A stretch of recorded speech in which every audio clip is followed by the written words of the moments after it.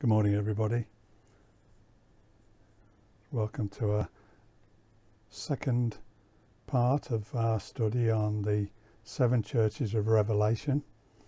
Before we begin, let's commit this time to the Lord. Heavenly Father, we thank you for your precious word. We thank you for your Holy Spirit that brings life and light to your word and through it to our souls. We ask you now, Lord, to bring revelation to our hearts and minds through your word. We ask it in Jesus Christ's precious name. Amen. Turn with me, if you will, to the book of Revelation and chapter 2. The book of Revelation, chapter 2. We're going to be reading from verse 1 through to verse 7. Revelation chapter 2, verse 1. Unto the angel of the church of Ephesus write, These things saith he that holdeth the 7 stars in his right hand, who walketh in the midst of the 7 golden candlesticks.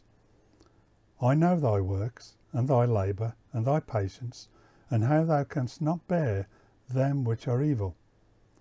And thou hast tried them which say they are apostles and are not, and hast found them liars, and hast borne and hast patience for my name's sake, and hast laboured and hast not fainted. Nevertheless, I have somewhat against thee, because thou hast left thy first love. Remember therefore from whence thou art fallen, and repent, and do the first works, or else I will come to thee quickly, and will remove thy lampstand out of his place, except thou repent. But this thou hast, that thou hatest the deeds of the Nicolaitans, which I also hate. He that hath an ear, let him hear what the Spirit saith to the churches. To him that overcometh, I will give to eat of the tree of life, which is in the midst of the paradise of God. Praise the Lord. Thank you for your word, Lord. Now then, as we embark upon this first letter, as it were, to the 7 churches, I want us to look at some background information. I think it would be an advantage to look at some of the background information about both the city and also its inhabitants. I think it would be helpful for our needs, so let's do that. The city of Ephesus was situated about 3 miles from the western coast of what is today Turkey.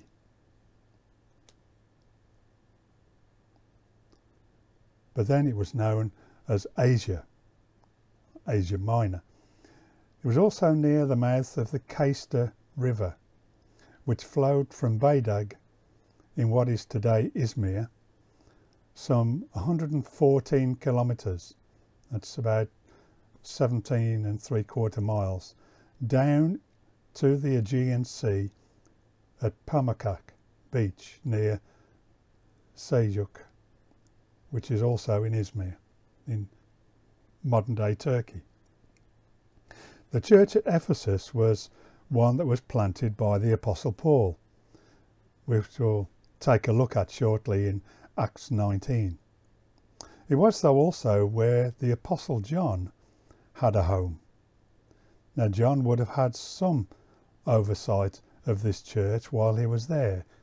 It would no doubt have been the Apostle John who helped the growth of the young pastor Timothy in the absence of the Apostle Paul. Now, Ephesus itself was the most important of all the 7 churches listed by John here in this letter. Although Pergamum was the official capital of the province of Asia, it was the geographical position of Ephesus that made it more important, due to the fact that all of the trade done by sea would have passed through Ephesus. There was also a Roman proconsul seat there, which made it an assize town, or a seat of government, if you will. And as a result, it enjoyed the right to a certain amount of self-government by the Romans. The town clerk, or sometimes called the city recorder, was someone who held great authority in the city. He would have been in charge of all the archives of the city. It was his responsibility to explain or teach or even enforce the law of the city. And this brings us nicely now to our look at Ephesus in Acts chapter 19. Turn with me, if you will, to Acts chapter 19. We're going to read a few verses here from verse 24 to verse 40. And this will give us an idea of what was going on at the time. Acts chapter 19, verse 24 through to verse 40. Verse 24. For a certain man named Demetrius, a silversmith, which made silver shrines for Diana, brought no small gain unto the craftsmen, whom he called together with the workmen of like occupation, and said, Sirs, you know that this craft we have our wealth. By this craft we have our wealth, Moreover, you see and hear that not alone at Ephesus, but almost throughout all Asia, this Paul, this is the Apostle Paul, hath persuaded and turned away much people, saying that they be no gods which are made with hands. So that not only this craft is in danger to be set at naught, but also the temple of the great goddess Diana should be despised, and her magnificence should be destroyed from all Asia, and the world worshippeth. And when they heard these sayings, they were full of wrath, and cried out, saying, Great is Diana of the Ephesians. And the whole city was filled with confusion. And having caught Gaius and Articus, men of Macedonia, Paul's companions in travel, they rushed with one accord into the theatre. And when Paul would have entered in unto the people, the disciples suffered him not. And certain of the chief of Asia, which were his friends, sent unto him, desiring him that he would not adventure himself into the theatre. Some therefore cried one thing, and some another, for the assembly was confused, and the more part knew not wherefore they were come together. In other words, they didn't know why they were there. And they drew Alexander out of the multitude, and the Jews putting him forward, and Alexander beckoned with the hand, and would have made his defence unto the people. But when they knew that he was a Jew, all with one voice, about the space of 2 hours, cried out, Great is Diana of the Ephesians. You can imagine hearing that for 2 hours straight.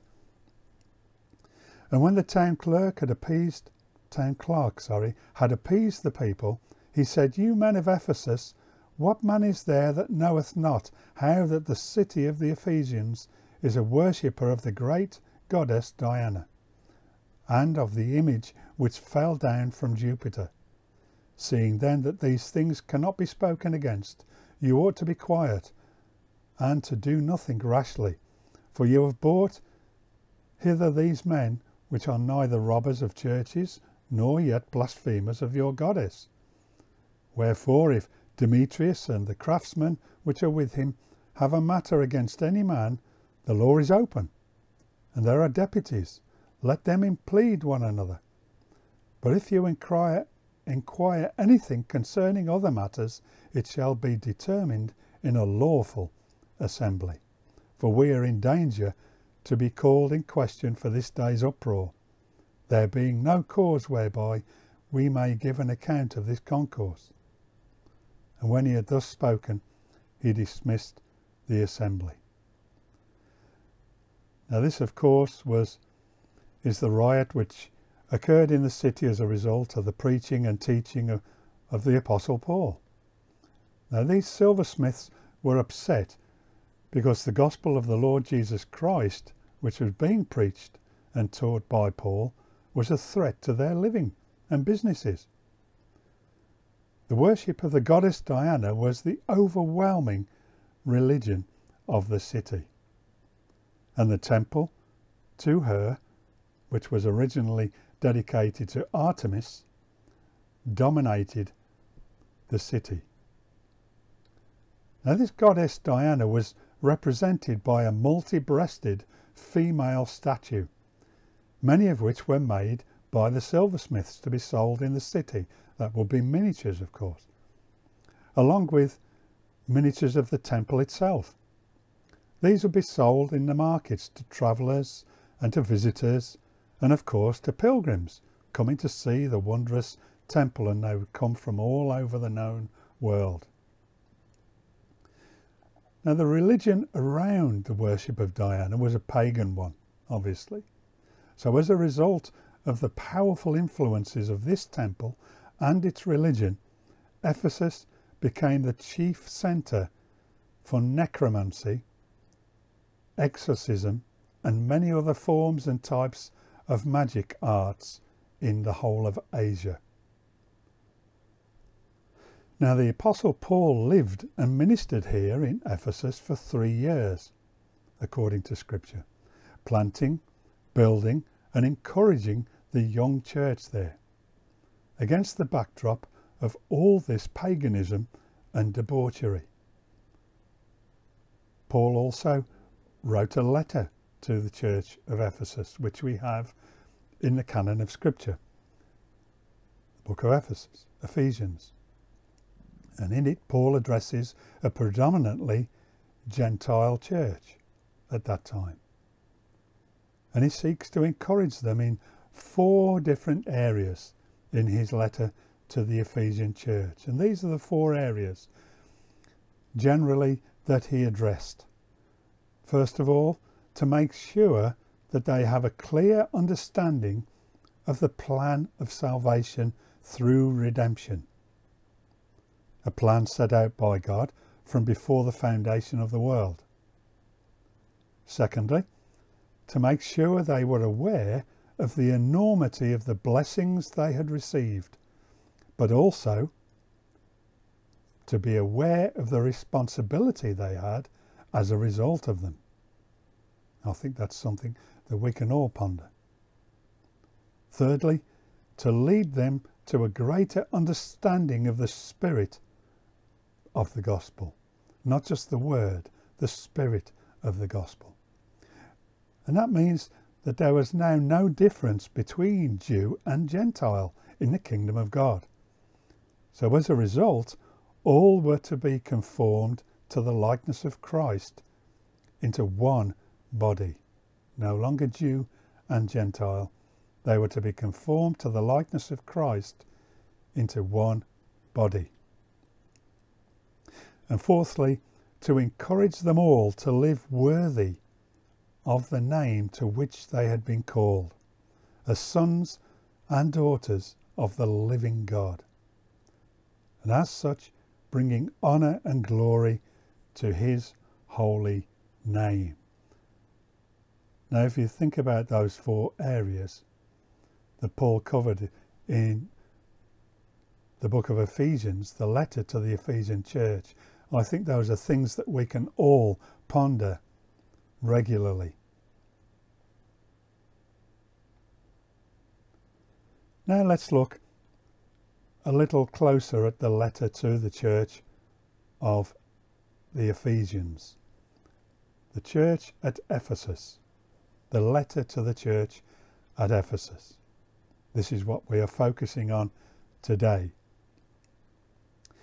And now that we've laid a foundation, as it were, let's now begin to look in a little more depth at this important message from God to this church in Asia, in Ephesus.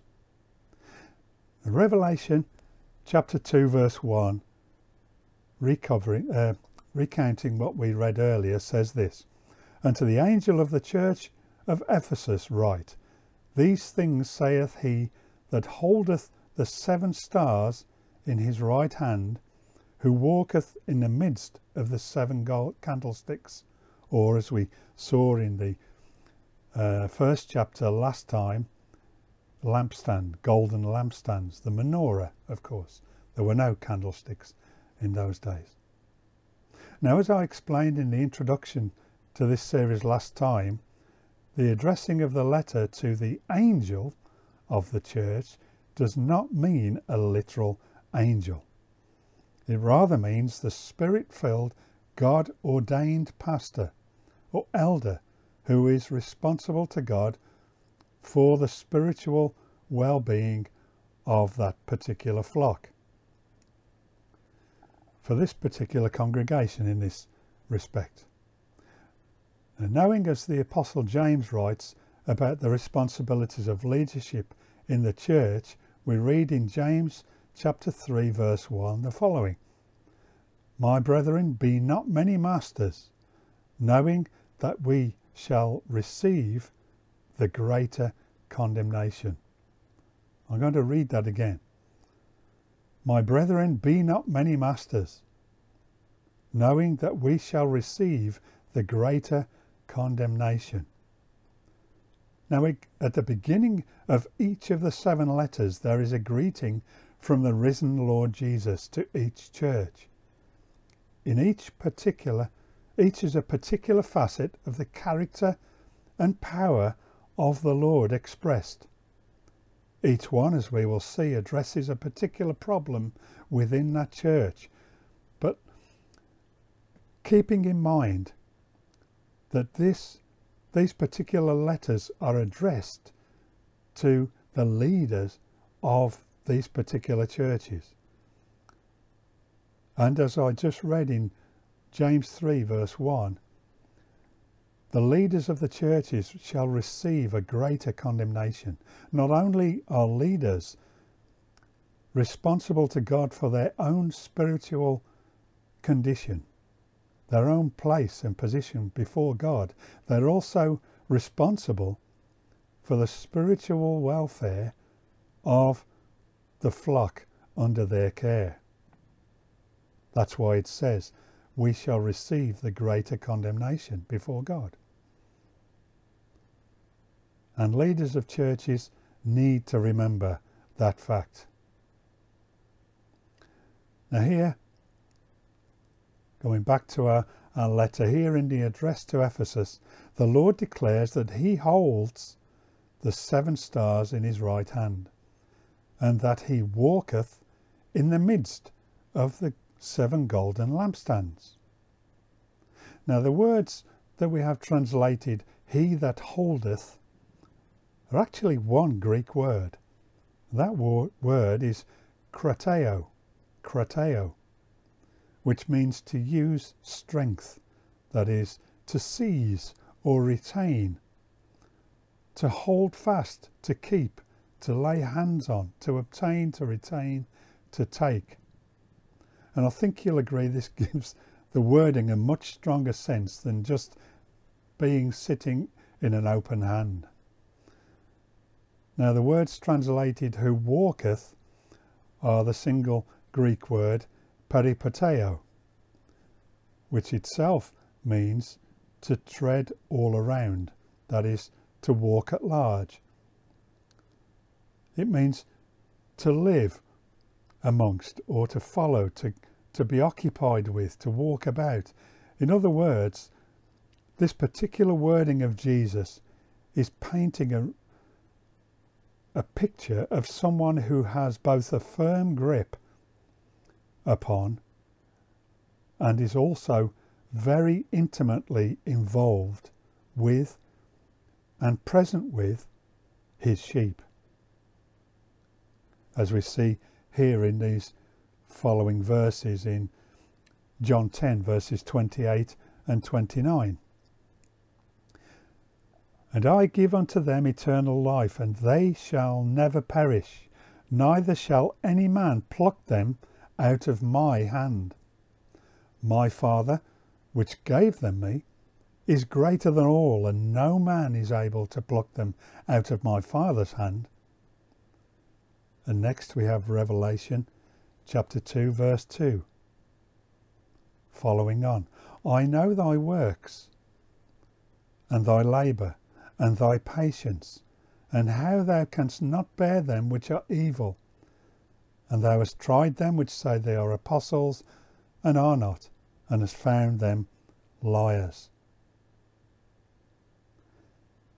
Now, because the risen Christ is so intimately involved in and present with his church, he knows exactly what is going on within it. Here Jesus makes this fact clear to this church in Ephesus.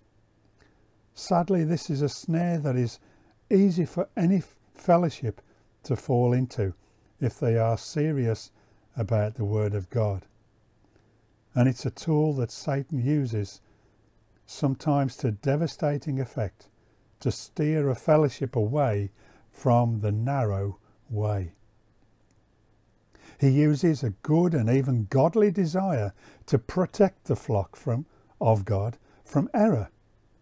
He does this by ensuring that this desire becomes an obsession, thus taking the emphasis away from the worship of God and the advancement of the gospel, and onto heresy hunting, as it can be called. Protecting the flock from error is indeed important, but it should not become the main focus of a church or leadership or individuals. Now, the church at Ephesus had indeed been vigilant in all their work to expose those who are false, as we can see as we read in verses 2 and 3. And they had not faltered in this respect to losing their faith in the Lord. However, the Lord Jesus sees a problem, as we see in the following verse, Revelation chapter 2 verse 4. Nevertheless, I have somewhat against thee, because thou hast left thy first love. They left their first love. I want us to look for a time at this first love. What is exactly our first love? What does it mean? Well, yes, it does of course mean our love for the Lord Jesus Christ, and indeed for the whole Godhead. However, it means much more than this. It doesn't solely mean that. I wonder if you remember way back when you were first saved. That first day after it happened, when everything was new, the sky seemed bluer, the birds were singing sweetly. You just wanted everyone around you to know about this wonderful new life that was available through the risen Lord Jesus Christ. You just couldn't wait to get into a meeting and worship the Lord, to hear the Word of God, to pray and to fellowship with other believers, other like-minded believers. This is our first love. I wonder, do you still have that first love? Do you still live like that? Are those the feelings that drive you? If you've been saved for a long time, like my wife and myself, some 34 years at the time of writing this message, many things will have happened. There may have been work problems, difficulties with children, money problems, health problems, or even splits caused by differences of opinion on doctrine and so on and so forth. Plus, there can be occasions where we may be for a time be deceived by false teachers or preachers and so on. All of these things and more are par for the course as a Christian in this world. When you sit back and think about things, you will see that it's very easy to be drawn away from that first love. There may be many who hear this message that may find themselves in that position that Jesus highlights here at Ephesus. And it would be easy to get downhearted and even anxious and depressed to realise that you've slipped away from that wonderful first love. You know, love is such an important quality. So much so that the Apostle Paul wrote an entire chapter about it to the believers at the church in Corinth. 1 Corinthians chapter 13 verses 1 to 13. We're not going to read it now, but read it for yourself. So important is love, the love of God, that the Apostle Paul writes a whole chapter about it. Jesus himself also made much of it in his final great prayer to the Father, culminating in this last verse in John 17 and verse 26. And I have declared unto them thy name, and will declare it, that the love wherewith thou hast loved me may be in them, and I in them. However, Jesus didn't leave things there. He presented the believers with a way back, as indeed he does for all of us when we realise our error. And I want to look now at a way of escape that Jesus laid down there to the church at Ephesus in Revelation chapter 2 and verse 5, our next verse. Remember therefore from whence thou art fallen, and repent, and do the first works, or else I will come unto thee quickly, and will remove thy lampstand out of his place, except thou repent. Jesus tells them, and in fact us, by the way, the only way to put things right, and that is to recognise and accept that we have deviated from the narrow way, and repent. A word not heard or even obeyed or even talked about much today. Repent.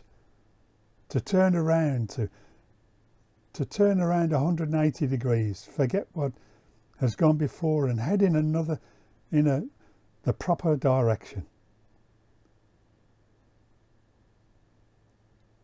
This is not a one-off thing, by the way. It's something that should be addressed on an ongoing basis as a believer. Now the word remember in our verse there, in verse 5, Revelation 2 verse 5, says, remember therefore from whence thou art fallen. That word remember in this verse is the Greek word mnemeno, which means to exercise memory, that is, to recollect, and by implication to punish, also to rehearse, to make mention of, to be mindful, remember. The Greek imperative of this word is to keep on remembering. It's not a one-off. It's a continuous sense. Keep on remembering, therefore.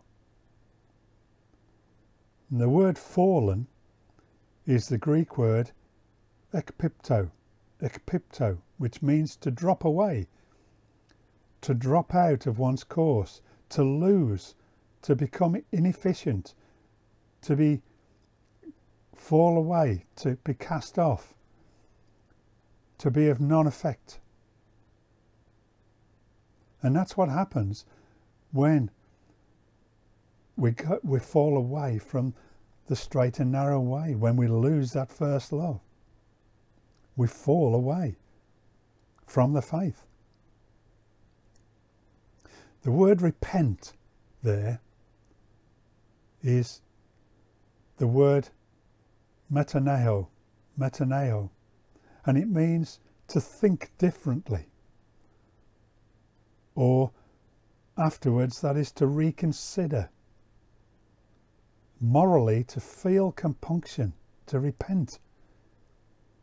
So it's remembering where you once were with the Lord, how far we've fallen from that wonderful state of grace that we had when we first were saved.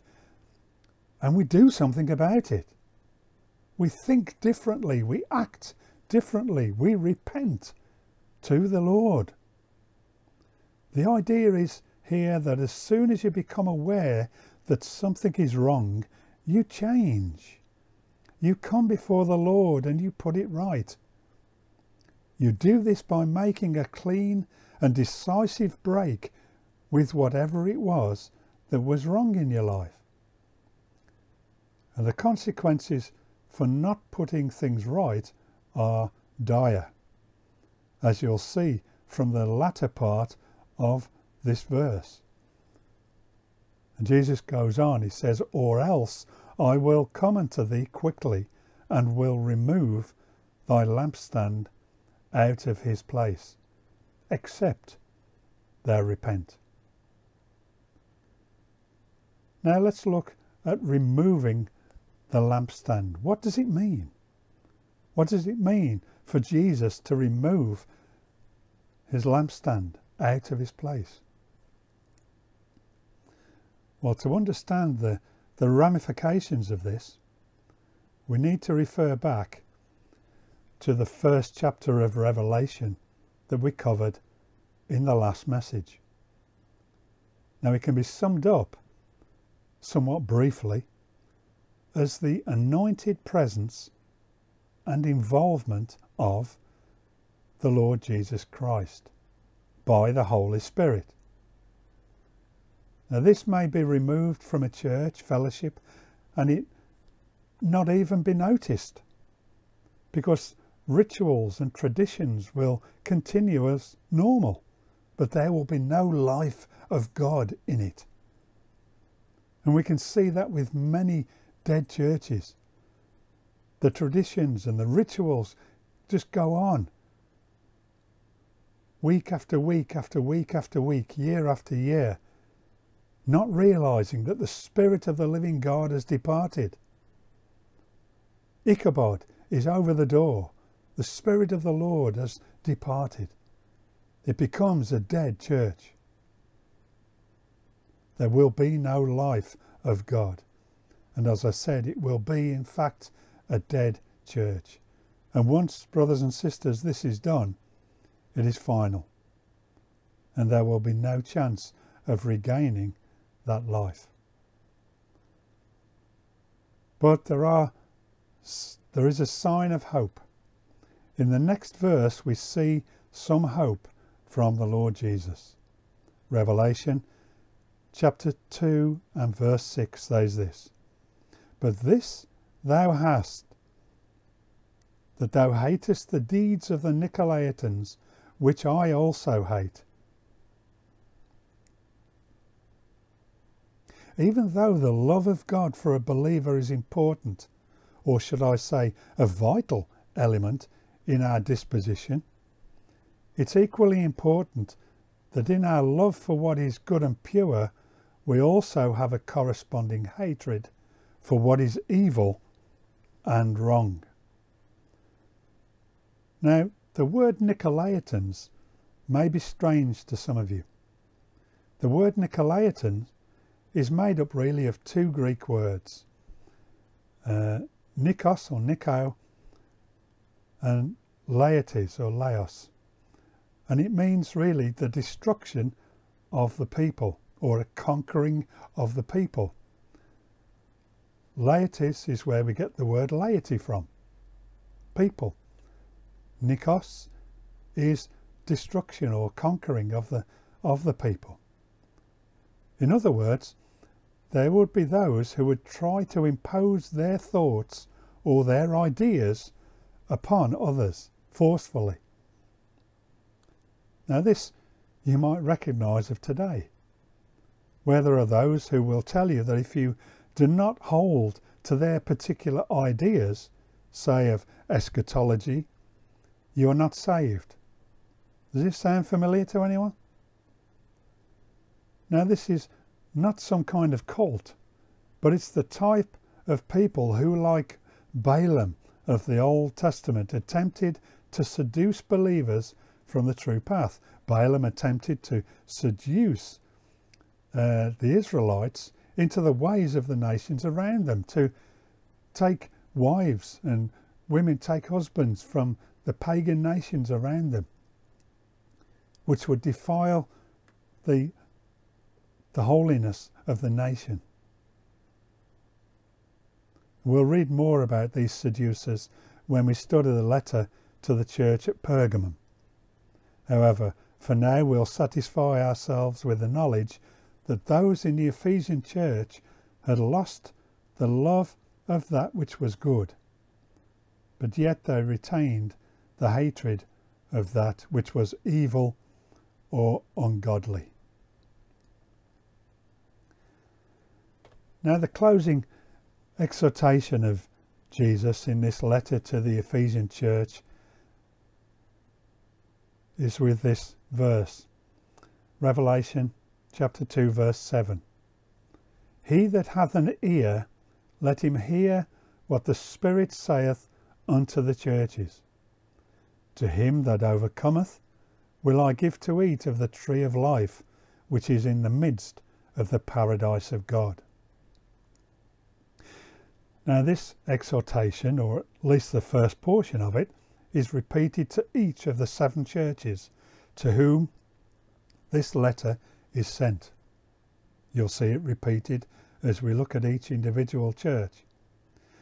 The second half of the verse contains a specific challenge to the particular church in each case. But let's begin, though, with the "he that hath an ear" section of this verse 7. Now, this is not the first time that the Lord had used this phrase, the Lord Jesus, that is. We also see it in the following scriptures. Now, when speaking of John the Baptist, Jesus says this in Matthew 11 verse 15, "He that hath ears to hear, let him hear." Upon the conclusion of the parable of the sower in Mark chapter 4 verse 9, Jesus says this, "And he said unto them, He that hath ears to hear, let him hear." Now that is repeated also in Luke chapter 8 verse 8, where also is the parable of the sower. And when explaining the saltiness of salt and the need for salt to retain its saltiness, talking of the church obviously, in Luke 14 verse 35, Jesus said this, "It is neither fit for the land, nor yet for the dunghill, but men cast it out. He that hath ears to hear, let him hear." Now, brothers and sisters, these are not just idle words from the Lord Jesus. They are challenges for both the listeners then and for us now to hear what he has previously said, and then also seriously consider them and act upon them. So then, what was it that they were to hear and seriously consider? Well, it was, of course, what we've seen, their first love. Jesus had praised their hatred of what was false, but they were totally bereft of any real love. First and foremost, the love of God, which when we were first saved, God gave us, and it gave us that glow and the need to tell everyone about the Lord. It is this agape love, this love of God which is shed abroad to those believers, from which our love for our brethren flows, and also our desire to evangelize. So if we lose that love, this first love, our love for our brethren grows cold, and our desire to evangelize grows cold. And it was to the loss of this that the second part of the verse was aimed. "To him that overcometh, I will give to eat of the tree of life, which is in the midst of the paradise of God. Jesus again speaking, of course.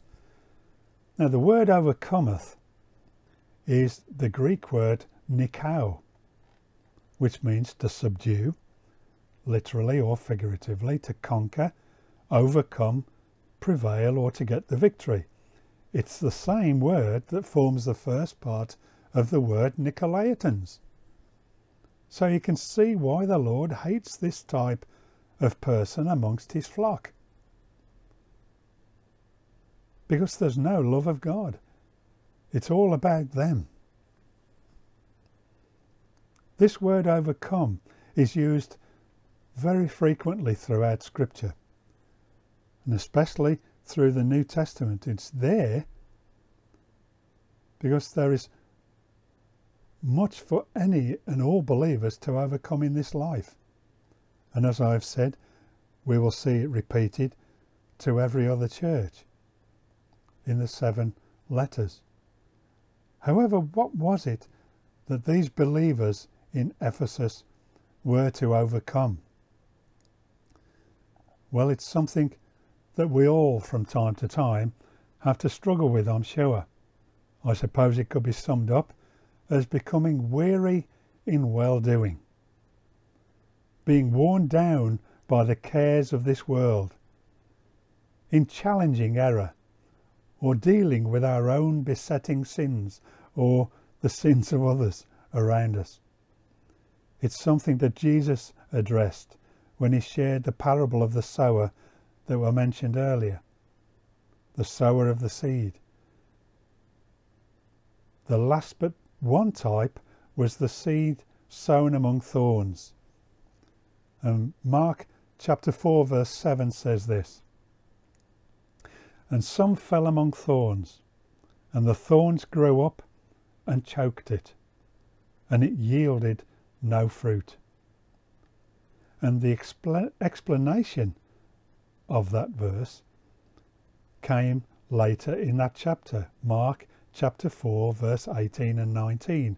Jesus here explaining the parable to his disciples and explaining verse 7, the seed that was sown or fell among the thorns.